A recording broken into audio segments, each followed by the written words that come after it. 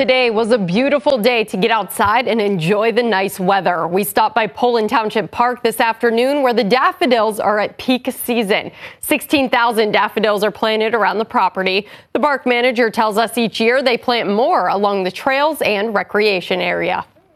They've been planted since 2009. Every year we plant another 1,000 to 1,500 daffodils. With the recent spike in heat, the daffodils are withering quicker than normal this year. So if you want to see them, now is the best time.